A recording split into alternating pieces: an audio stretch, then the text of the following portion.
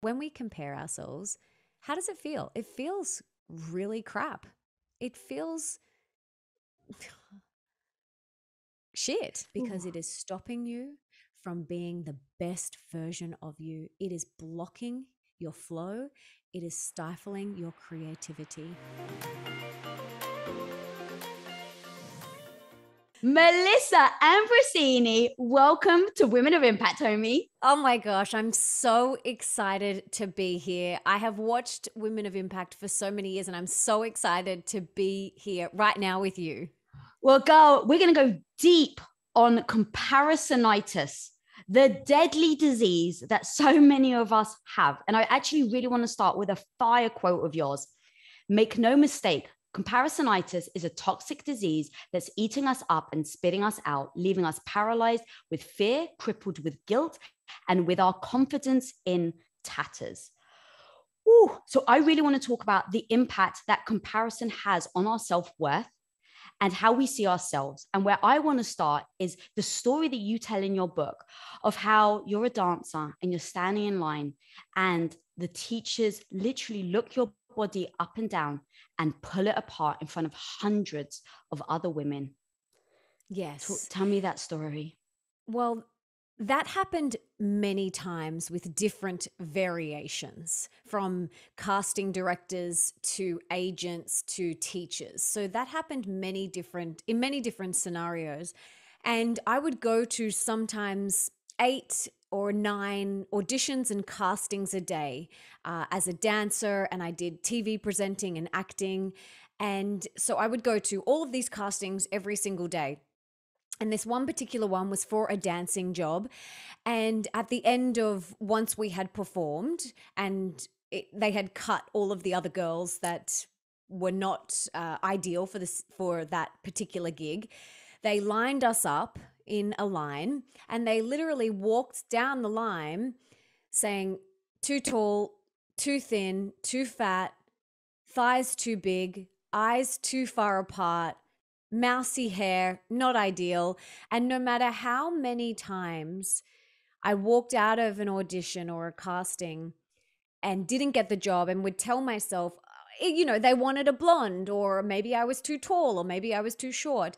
No matter how many times I tried to rationalize it for myself, it still hurt and it still ate away at my confidence and my soul. And it wasn't until later when I ended my career, I realized that every no that I got along my journey slowly chipped away at my self confidence and my worth. And, it's a very fickle industry, but it has given me the confidence that I have now. And I'm grateful for all of those experiences because it has shaped me into the person that I am now.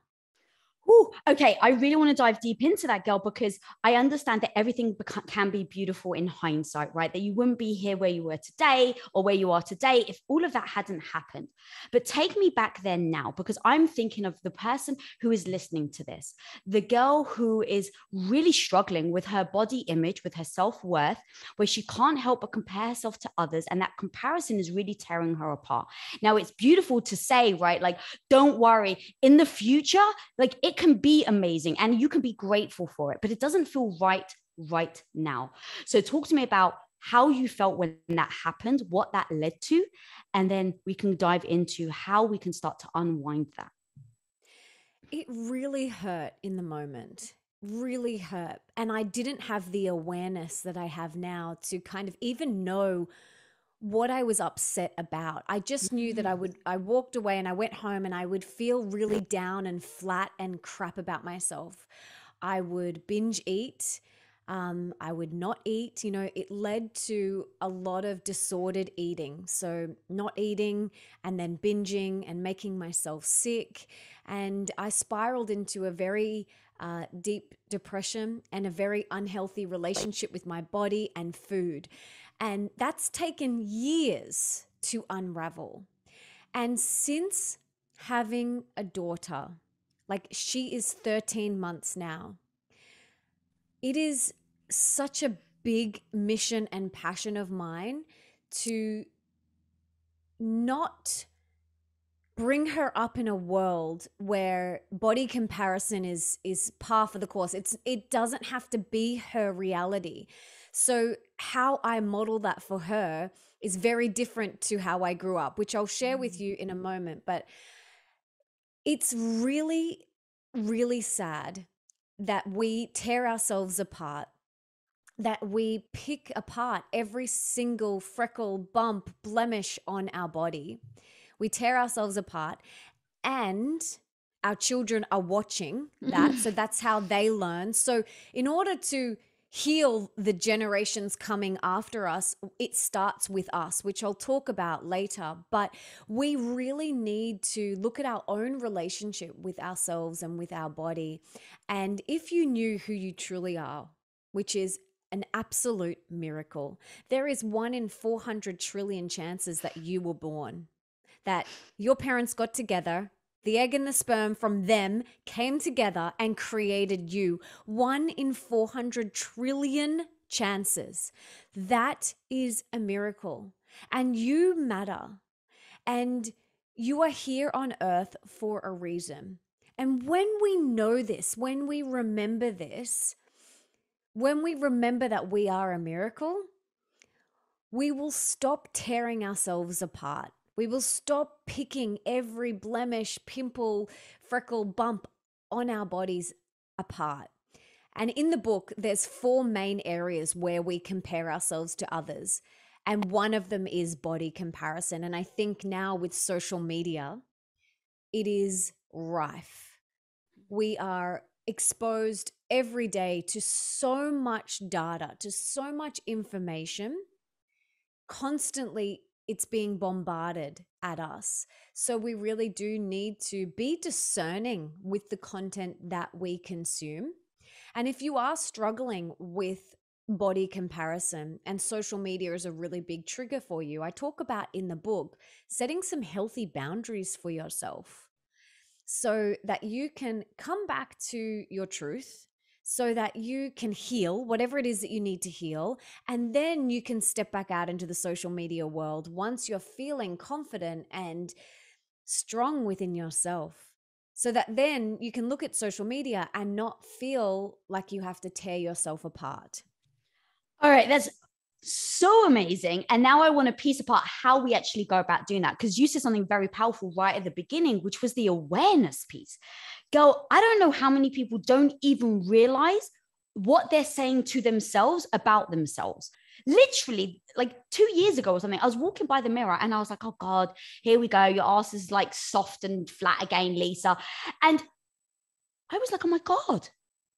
I literally just paused and I was like, how often do I insult myself? So I really want to nail down, because to your point, people may not even realize that they're doing it. That then becomes destructive. And now they're like, I don't know why I feel badly about myself, but it all starts with the awareness piece. So how do you actually start to make people aware of the fact that they have a comparisonitis with the body? And maybe if you can actually even share with me, if it's not too difficult, the thought process of how you felt when you were saying that to yourself, because I've had issues with food as well. And the words and language I used to myself, dude, I wouldn't even expect my worst enemy to say that to me. It's really horrible the way that we speak to ourselves sometimes.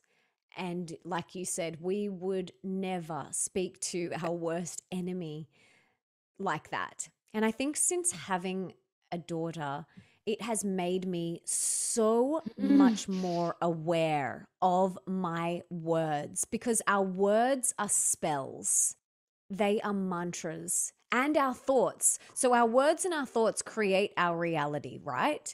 What we say, we are going to manifest. And since having a daughter, it's the best personal development. Having children is such great personal development because it makes you so aware, because they copy everything you do and say. Everything. And so it has made my husband and I so much more aware of the dialogue that we speak. Even things like, I can't do this. We don't say the word can't anymore in this house. We don't say busy. We don't say, oh, I'm so tired, because these are imprinting on her. So I just wanted to say that, like, having children, it really makes you become super aware of everything that's coming out of your mouth and the thoughts that you think. And when I speak to myself really poorly, and reflecting back when I did it a lot every single day, it doesn't feel good. Like, everyone listening knows that when you talk to yourself poorly, when you say you're so fat, look at you, whatever it is that you say, it doesn't feel good. It really closes down your confidence. It closes off your heart. And you can't show up as the best version of yourself when you are closed down and when you're shut off, because you know all about confidence. Like, you just wrote a book on it. It's confidence is everything. And this doesn't mean you have to be this big, shiny, extroverted on the stage giving TED Talks and doing podcasts. Confidence is just, there's a quiet confidence, and that comes from within, and it radiates and permeates out through every cell. And that's what we want to cultivate. We want to cultivate that quiet confidence. And it doesn't matter if people outside notice, as long as you feel good within yourself. As long as you feel confident within yourself, that's the most important thing. And so in the book, I have this 4-step process called the ACEs technique. And the ACEs technique helps you feel ace again. Because when you are spiraling into a deep, dark hole of comparisonitis, you feel the complete opposite to ace. You feel crap. You feel down, you feel flat, you don't feel like the best version of yourself. So I created this ACEs technique to help you feel ace again, because I realized, I was like, well, when I compare myself, I don't feel like the best version of myself. How can I get back into feeling like the best version of myself? And so I created this 4-step process that I teach my clients and that I now do anytime I am in comparisonitis. So the first step is awareness. So ACEs it's an acronym, which I'll explain the 4 steps, but the A stands for awareness. We have to become aware when we are comparing ourselves to others. Awareness is the first step for all personal development and inner transformation, right? So A for awareness. Ladies, I know sometimes you worry that you're not good enough. Trust me, nobody knows that better than me. I spent almost a freaking decade having my soul sucked out of my body, doing something that I didn't love. Finally, even though I was scared to freaking death, I decided I was going to go for it. And I've ended up building the life of my dreams, a life I couldn't have imagined, because I realized that radical confidence is being afraid and doing it anyway. I wrote this book for you with 10 no BS lessons that you need to go from feeling stuck and frustrated to doing anything that you set your mind to.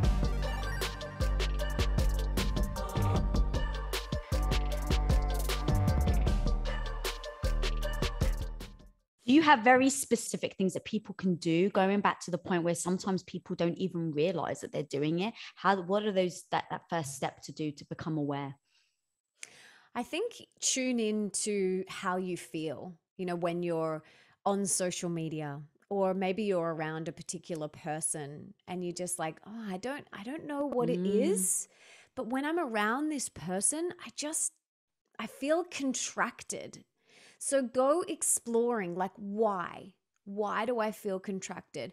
Why do I not feel like my best self when I'm scrolling Instagram? Why? Just get inquisitive and ask yourself why. And then what will come about from that is you may come to the solution that, okay, I'm comparing myself to my cousin, or I'm comparing myself to that friend, or I'm comparing myself to X, Y, and Z on social media. And then what I get everyone to do is write that down. So Where do you compare yourself? Is it social media? Is it a friend? Is it magazines? Is it movies? Is it wherever? And to who? I Mm. compare myself to this person because she's a boss babe and she's doing the career that I want. Or I'm comparing myself to this person because they have got pregnant and I'm still struggling to fall pregnant, 3, 4, 5 years down the line. So get really clear on where and what are your triggers, because once you have shone light on something, it's no longer dark and then you can transform it. But if something's dark and you don't know, why do I feel crap? And you don't know why, you can't then change it. But if you go investigating and you discover and you shine light on the comparison, you can then transform it. So the awareness is the first piece. It's the biggest piece. We have to shine light on the areas that are dark, or the shadow side that people sometimes refer to it as. So that's the first step.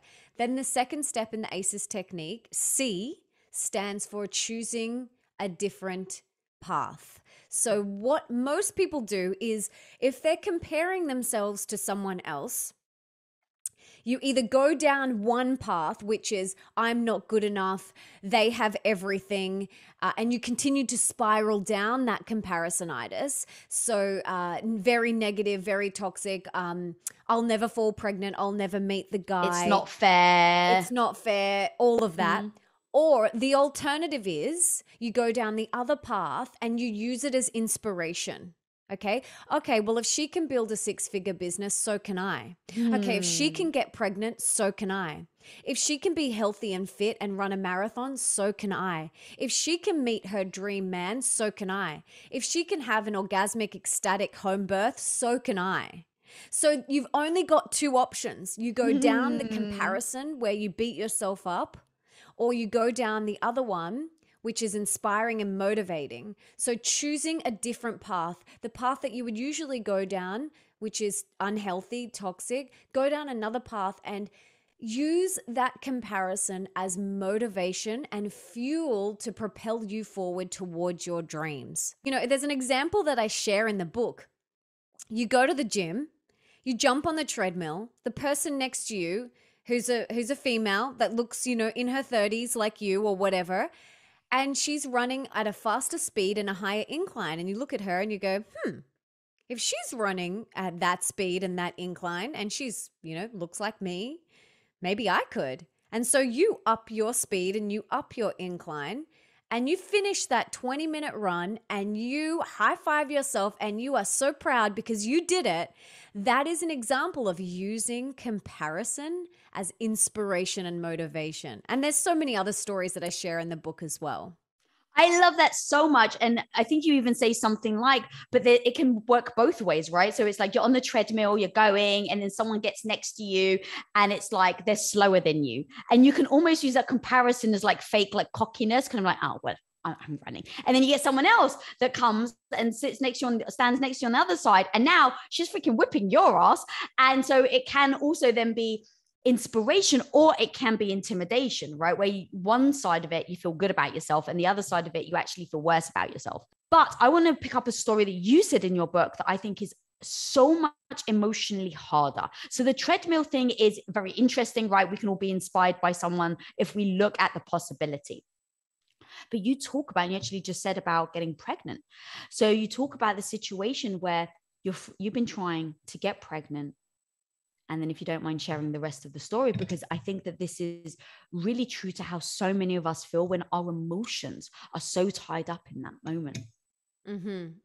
So when I started writing the book, my husband and I were calling in a baby. We wanted to be pregnant so much. Like my heart was yearning to be a mother. And that feeling literally flicked on for me one night. I had always thought that I'll have kids later, maybe down the track. And then literally one day I woke up and I rolled over to my husband and I said, I'm ready. I'm ready to have kids. And he was like, wow, what changed? What's different? And I was like, it is just a feeling. And he was like, okay. And this was October. And so then we decided that we would do like a full protocol and a cleanse to get our bodies like really healthy. We did a lot of tests just to make sure that we were thriving. And then January the following year, we decided to go for it. And January we went for it, and then February, and then March, and then April, and then May, and then June. And by this point, my heart was ripped out of my chest and felt like it was shattered into a million pieces. Every month it was so hard. It caused a lot of stress in my relationship. I had such a deep yearning to be a mother, and every month it was not happening, and it was so hard. And I had, spoken to a few friends, and we decided, let's do this together. Like, let's get pregnant together. And it was the right time for them as well. And so one of them, we were like, let's do this together. And then she got pregnant, and then I didn't. And then another one was like, I'm going to get pregnant. I was like, cool, we're doing it too. So she got pregnant, and then I didn't. And 18 months went by of this. 18 months. And I know like some people try for years, like 3, 4, 5, 8 years, and then their miracle happens. But for me, that 18 months was so hard. And when one of my best friends, toward the end of it, when she told me that she was pregnant, it was so hard. But I spoke about in the book, and this leads me into the third step in the ACEs technique, which is E. It stands for eliminate the trigger. You can eliminate, exit, or exhale. And let me explain those three. So if there is a trigger on social media for someone who is, doing, having babies and you can't, what you can do is you can just not spend as much time on your phone. Remove yourself. And this isn't about spiritually bypassing. This is just about removing yourself so that you can heal and take care of your soul, right? So eliminate the trigger. You can also then exit the situation. For example, if all of your friends are talking about their new men and or partners, and they're out to dinner, and you've just had your heart broken, maybe you want to just get up and go for a walk. You don't have to sit there, and you don't have to pretend to be happy. You can just get up and just go for a walk and remove yourself. Just exit the situation. Or you can exhale, which is what I did when my friend told me that she was pregnant and I couldn't eliminate her. I didn't want to eliminate her. I didn't want to exit the situation because it's just me and her. I'm not going to just get up and walk away. So in that moment, I just took a big exhale and I came back to the present moment. And I reminded myself that everything's always unfolding the way it's supposed to. And I was able to feel genuinely happy for her. And before that, it stung. It really stung. When all my friends are getting pregnant and I'm still going, it really hurt. Doesn't mean I don't love them any less. It doesn't mean that I wasn't happy for them. I am genuinely happy for them, but it still stung my heart. It really did, because it was a reminder that my heart was still yearning to be a mother. For me, in that phase in my life, when we were so wanting to call in a baby, I remember that the morning of, have you heard of mother's blessings? Do you know what a mother's blessing is? I don't. Okay, so a mother's blessing, or sometimes they're called a blessing way, that is a sacred spiritual ceremony that you do just before a mother gives birth. And it's basically like a women's circle, and it's very sacred and very beautiful. And it's all about honoring the mother and loving on the mother. And we all go around and we share our wishes for her and the birth and the baby. And it's very beautiful. And we all weave red rope around our wrist, and you are all connected by this beautiful ceremony and the words. And it's so much more than that. And I wrote a whole post on it on my website and spoke about it on my podcast. And I had a mother's blessing, and it was one of the best days of my life. It was truly so beautiful. And I organized one of my friends when she was about to give birth, just before she was about to give birth. The morning of her blessing, it was a Saturday morning. That morning of her blessing, I had got dressed. I was ready to go, and my period hadn't come. So I decided to do a pregnancy test. I did a pregnancy test with my husband that morning, and it was negative. And I had to literally run out the door to her mother's blessing straight away. I didn't even have time to have a conversation with my husband about it. And then we all spent the weekend together. So it wasn't until Sunday night when I got home. I left Saturday morning. It was Sunday night when I got home. I was able to exhale and really feel how I felt. But I kind of had to park my emotions so that I could be the best friend that I could be to her in that moment. And it was really hard. It was a really hard time in my life. But I'm so glad as well that I did park it, because it was such a beautiful weekend, and I was able to be fully present, and I was able to show up for her, and I had the most beautiful weekend. And then when I got home on Sunday, I had a big cry and was held by my husband, which was beautiful. But little did I know I was pregnant at that time. Oh, wow. Yes. So that negative pregnancy test was actually a positive pregnancy test. That's amazing. That's okay. In moments like that, how were you able to park your emotions? Because there's so many scenarios where someone doesn't go, or someone turns up and is the wet blanket, or, you know, like the Debbie Downer, which rightly so. I mean, if your heart is broken, you know, there's no shame at all, but it is the case. But you chose to park your emotions, celebrate your friend, and then go address your emotions. There is two things. And I think one was I had done so much healing around this by this time. This was 18 months in, that there was a deep level of trust that it would happen. You know, I knew by this time, I was like, it's only a matter of time. You know, I've got to let go, surrender. It's only a matter of time. So there was that underlying level of trust. And I had a conversation with myself, and I said, there's one of two options here, Melissa. And like comparisonitis, you can either use it as motivation, or you can go down that spiral of comparisonitis. And I had a conversation with myself, and I said, Melissa, you can go to this weekend away, and you can share, and you can cry, and you can make it all about you, and you can be the Debbie Downer and the wet blanket, and you can have a big cry and have all of your friends look after you and take care of you. Or you can park it and pick it back up on Sunday night when you get home, and you can be there for your friend, one of your best friends. You can be there for your friend. And I decided, because I had that deep level of trust, that underlying level of trust, I decided to park it. And I do this, you know, at night when I go to bed, and if there is something on my mind, like I'm worrying or stressing about something, like we just moved house, and the week before moving, I was like, okay, I've got to do this, and then I've got to do that. And then I was worrying about this. I literally would have a conversation with myself, and I'd say, Melissa, you can park this now, and you can pick it up in the morning. But right now, it is sleep time. Your body needs rest. You need to go to bed, and you can pick this up in the morning. I literally have that conversation with myself, and I have that conversation often. And I had that conversation before I went to my best friend's mother's blessing. I said, one or two options, Melissa. What are you going to choose? And I decided to park it till Sunday. And I am so glad I did, because I had such a brilliant time, because I was able to be present.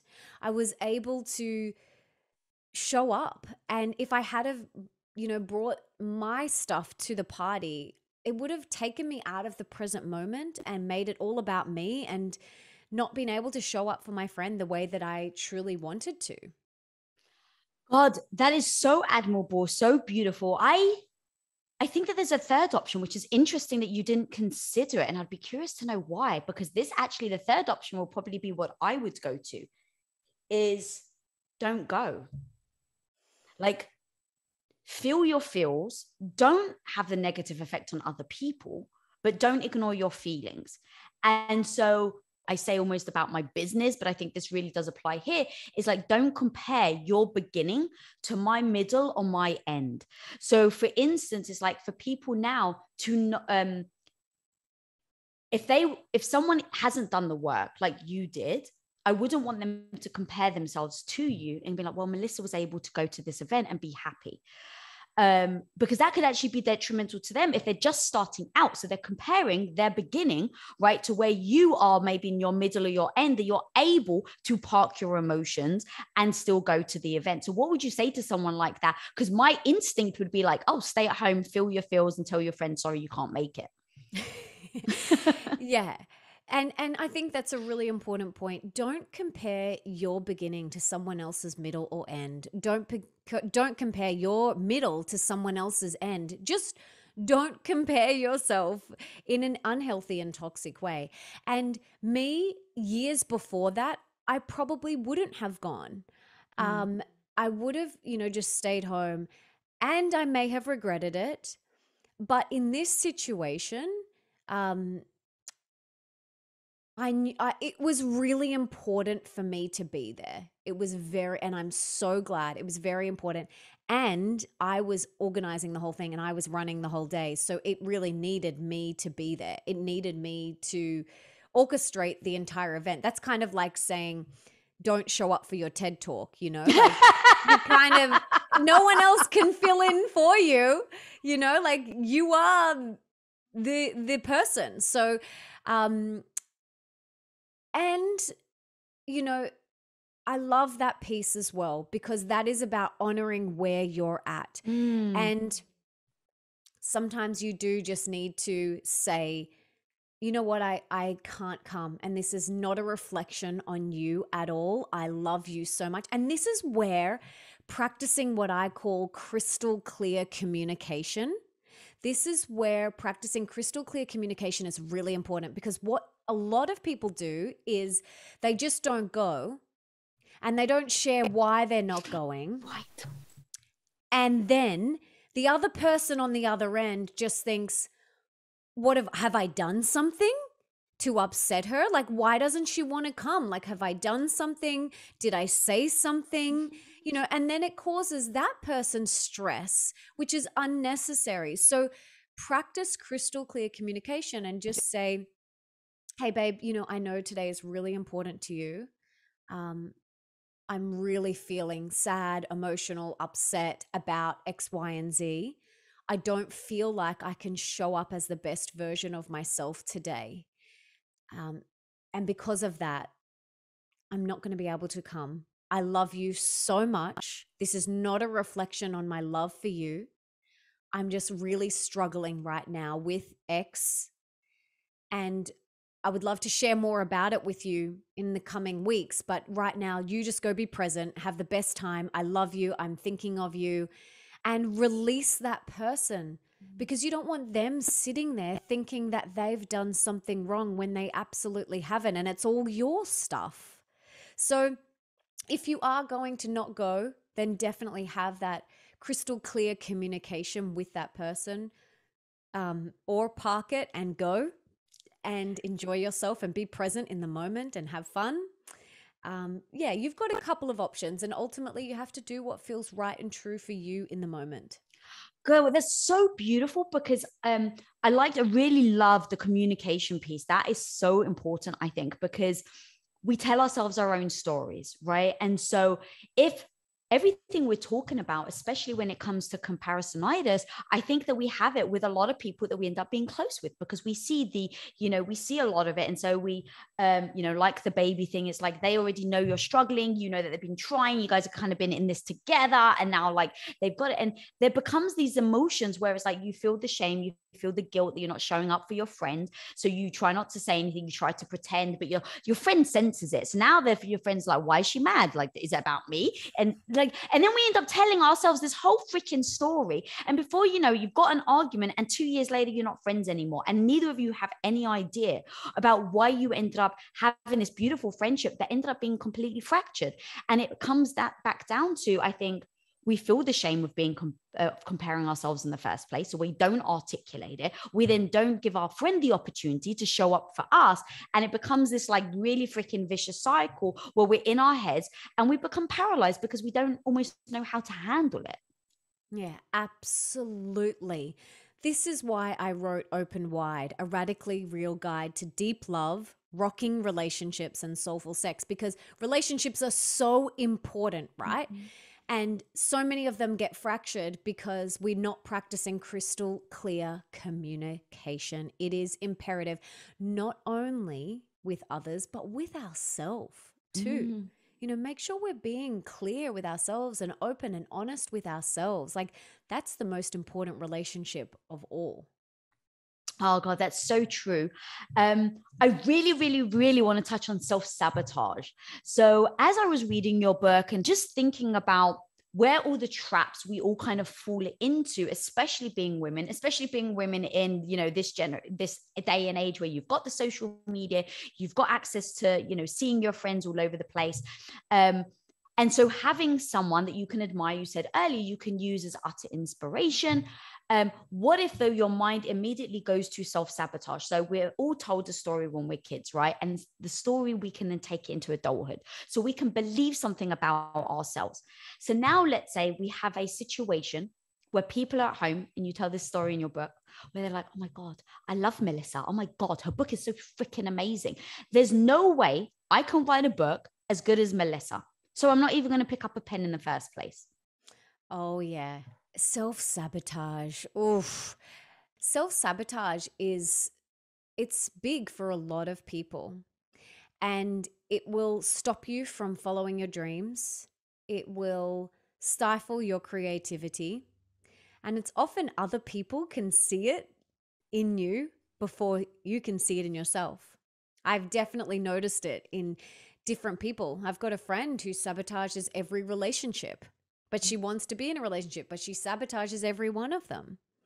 I've got another friend who sabotages her health by overeating, and she's constantly, struggling with eating issues. So I think self-sabotage is a big area that a lot of people struggle with, and it doesn't have to be your reality. You can use the inspiration from other people as fuel to propel you forward. That is literally how I use any sort of comparison now. I see someone else starts a podcast, I'm going to start a podcast. That's what I want to do. I saw someone else write books, I want to write books. I saw someone else have a beautiful home birth. I want to have a home birth. I saw someone else have a dream relationship with their soulmate. That's what I want. I saw someone else have their dream home. That's what I want. And I went for it. And I haven't always thought like that. Like, that hasn't always been my default. My default was lack. But lack is so boring. And that default caused me a lot of suffering that I chose a different path. The second step in the ACEs technique, I chose a different path. So my old choice was suffering, and I was so bored of that. I was so bored of the suffering that I decided there's got to be another way. And that other way was to use it as fuel to propel me forward. So now I don't slip into that self-sabotage. I choose to use it as fuel to push me forward. Okay, I love that so much. Take me to your friends though, because I think this is so common. Your friend who desperately wants to be in a beautiful, loving relationship. I just met your husband before we started rolling. You guys seem so sweet together. And so let's assume your friend is looking at you. Oh my gosh, she's got such a beautiful relationship. I really want to be in a relationship. But I don't understand. Every time I'm with these guys, like, it just never works out. And so that's her story that she's telling herself. But you from the outside can see that it's self-sabotage. So take me through what you're seeing that maybe she isn't. And then if someone is listening right now in that situation, what can you say to them to make them recognize, oh, this is me, without feeling badly, right? Because that's the key, without feeling badly, to recognize that they're self-sabotaging. Because the beautiful thing is, I think if you can recognize it, then you have the power to change it. But for your friend, the same story. I assume that she's telling herself the same story, that she can't find anybody, but you're saying it's self-sabotage. Yeah. So she keeps attracting these same men and it doesn't work out. And it's a very unhealthy relationship. And okay, so what you really would ideally like radical honesty, radical Yeah, truth. give it to me, girl. Like what you really want to say to them is, hey, babe, you are completely self sabotaging. Can you see that every guy you get with, um, you do this, this, and this? Like that's what you really want to say. However, no one wants to be told anything. Like you look at children, they don't want to be told what to do. Do you like being told what to do? I sure as hell do not like being told what to do. I don't like it. So it's about asking the right questions.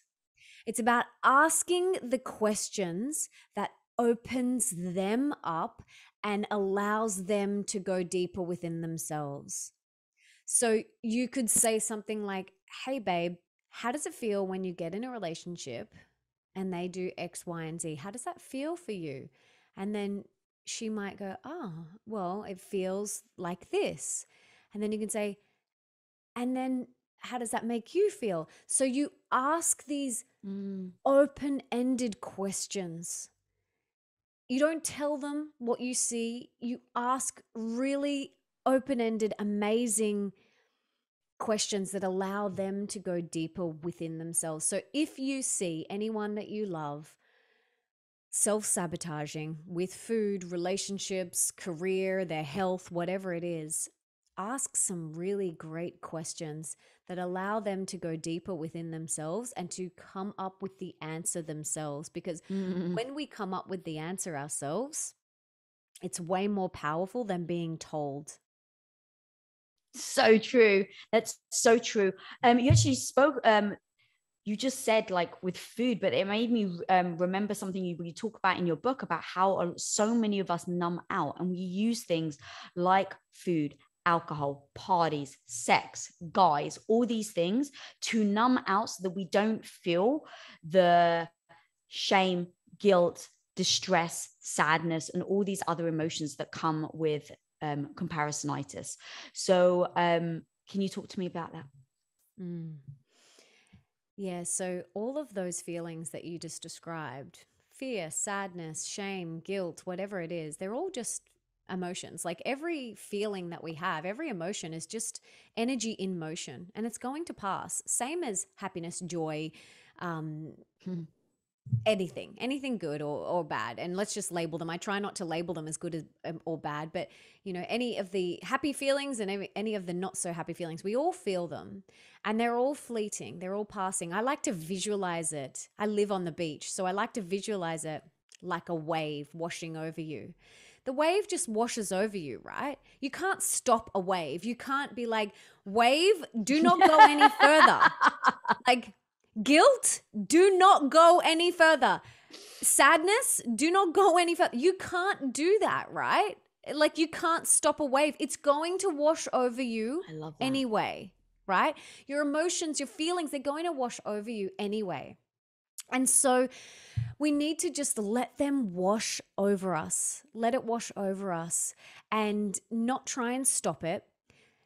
Because anytime we try and stop something or push it under the carpet, eventually it's going to be like a volcano and it's going to erupt and explode. So it's really important that we feel whatever it is that is coming up for us, feel our emotions, and then remember that they're just energy and motion, that you aren't the guilt, you aren't the fear, you aren't the sadness. You know, have you heard of internal family systems? No. In internal family systems, they get you to reframe your language and say things like, there's a part of me that feels sad.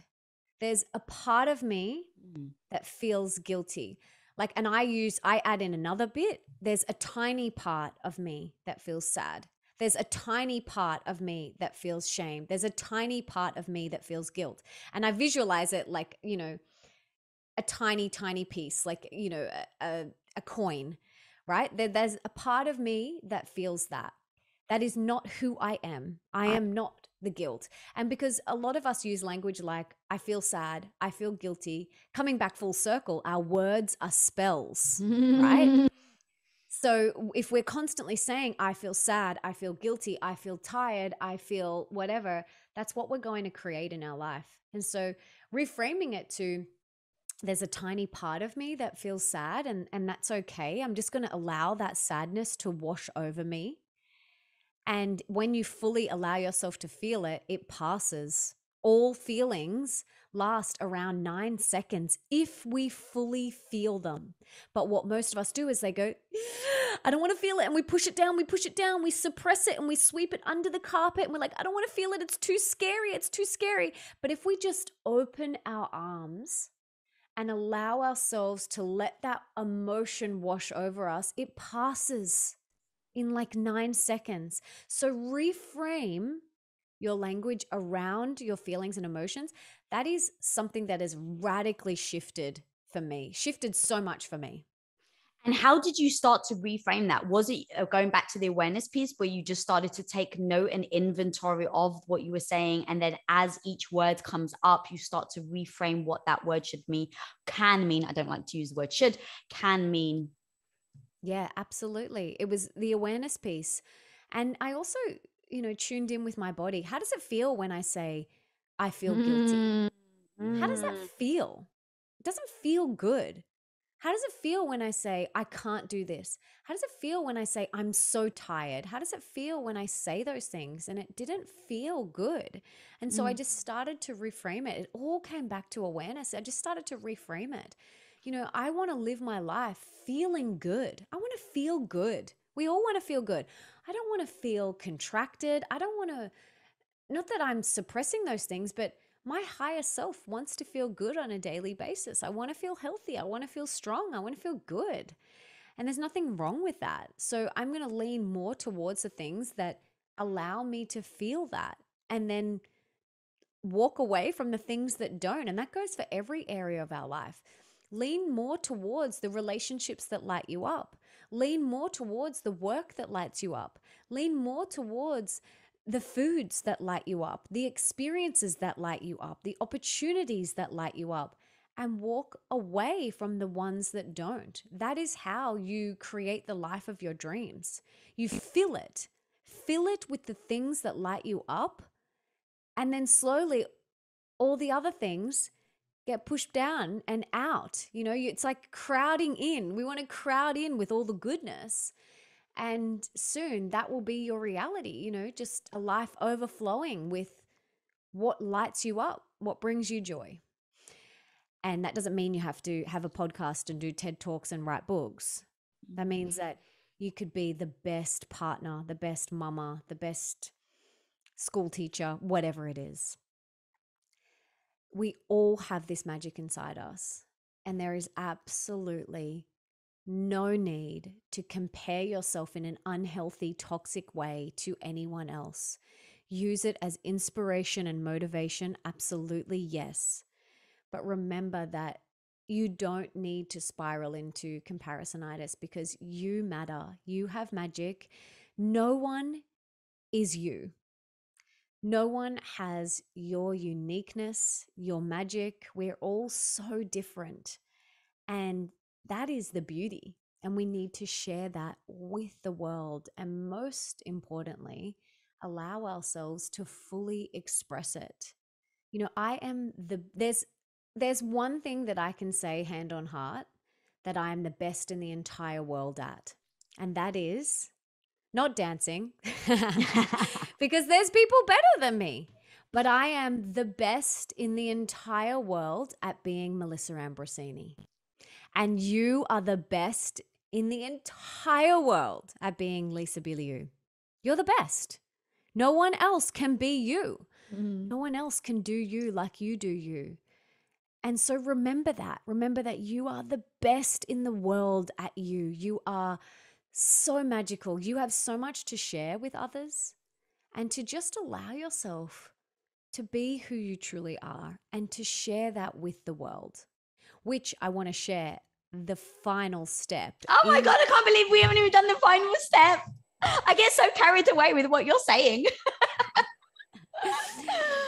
Well, the final step, S, in the ACEs technique. So we've covered A, awareness, C, choosing a different path, E, eliminate, exit, or exhale. S is shifting your state. So what I mean by that is when we compare ourselves, how does it feel? It feels really crap. It feels shit. It doesn't feel good. And we all know what it feels like when we compare ourselves to others. And so, S, shift your state, right? Once you have become aware, once you have chosen a different path, once you have exited or eliminated or exhaled, I want you to get up and I want you to put on your favorite Beyonce track or whatever lights you up. And I want you to shake out, dance out, sing out that energy out of your body. Okay, Tony Robbins calls it changing your state. I call it shifting your state. Jump on a rebounder, just move that energy because everything is energy. Like we said before, move that energy out of your body. So for me, I love dancing. Sometimes I'll even just shake it out, shake my whole body. It doesn't matter what you do, but just shift that energy out of your body. Go for a swim, have a shower, have a bath. Just do something to help get that energy out of your body. So that is the ACEs technique. A stands for awareness, C, choosing a different path, E, eliminating, exhaling, or exiting, and then S, shifting your state. That's beautiful. Would you do that same technique no matter what the situation was then? So I started to think about external validation. And I start to think about when you're a kid and you have your parents and everyone's like praising your sibling. Right? Oh, he's so smart. This is what exactly. I mean, literally. In fact, I'm going to give you a real-time example. My brother and sister, who are older than me, only a year and a half difference between me and my sister and my brother. So we're all very close. My dad would throw out math quizzes, and I was the only one that wasn't great at math. And so like when we'd sit at dinner, the math quizzes would come out. My brother and sister would answer them, and here I am, because I'm a sibling. I'm not as quick. So literally, I feel like the dumb one. So as you're a kid, it's so hard to understand the external validation and understand, and you do take it personally. So as you get older, I started to realize that I was seeking external validation because it stems from the childhood. So this ACEs, when I was a kid, I don't even know that it exists, right? I don't understand. I'm not sure. So I'm carrying this whole load of 20, 30 years of feeling inadequate because of the comparison that I've had from external validation from my parents. Isn't that wild? Yes. Isn't that wild? How old were you when your dad started throwing out those quizzes? As early as I can remember. So probably like 7, 8. And Isn't that wild that something like that happens when you're that young forms a story in our mind? We make it mean something like I'm dumb, and we then carry that for our entire life. Or, maybe our parents didn't show up and then I'm unlovable. right. And then we carry that through our whole life or whatever the story is. Isn't that wild? And it makes me realize now, being a parent, how powerful our role is. We are shaping our children. Like I said at the very start, they are copying everything we do and we say. And so it's really important that we take our role as a parent really seriously. Be mindful of your dialogue, be mindful of your actions. Like, how can anyone not realize that by doing that, you may make someone else who is not as quick with those math questions? How can you not realize that that may make that person feel insecure? Like, it takes a very basic level of awareness for someone to realize that, hey, that might not feel good for Lisa, you know? So that's why I say parenting is personal development. It gets you to look within at every action and every word that you say. So I love that you brought that up. And I want everyone to get out a pen and paper after this and ask yourself, are there any stories that you're carrying forward? from your childhood? I'm unlovable, I'm dumb, I'm fat, I'm not good enough, whatever it is, whatever the story is, are there any that you are carrying from your childhood? And I invite you now to feel the feelings around that story and then let it go, Ooh.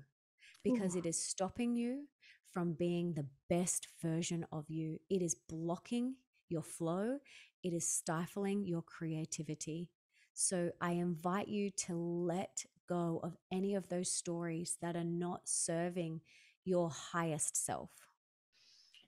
Woo, girl, this has been so much freaking fun. You are absolutely fire. Your book is absolutely amazing. So, Comparisonitis, where can people go and find your book, Comparisonitis, and then find out more about you? And I was like trying to think of something really smart. And I was like, where can people get the antidote to comparisonitis, the disease that is very much crippling so many of us? Oh, okay. Go to melissaambrosini.com and you can get all of my books there, all of my meditations. You can check out my podcast, The Melissa Ambrosini Show, and your episode on there, which is amazing. We talk all about your amazing book. And come and follow me on Instagram at Melissa Ambrosini and tell me what you got from this conversation. I absolutely love connecting with you and hearing from you and hearing what you got out of this episode. So please come and share it with me. Hell yeah. Guys, I had so much fun reading this book. Her analogy of it being a disease that we can cure is so freaking beautiful. And you know me, I'm all about tactics. Like, I just embrace this is who I am. But how on earth can I use tactics in order to improve my life and get better and be better and grow and change to be the person that I really want to be? So, guys, go check out her book. Go check her out. Check out her podcast. This woman is fire. If you're not following me, follow me at Lisa Bilyeu. And if you're not subscribed, click that subscribe button down there, guys. And until next time, be the hero of your own life. Peace. It's the lies we tell ourselves. They hurt us the most. I'm no good. Nobody will want me. I got nothing to offer. Everyone has something to offer the world. Everyone.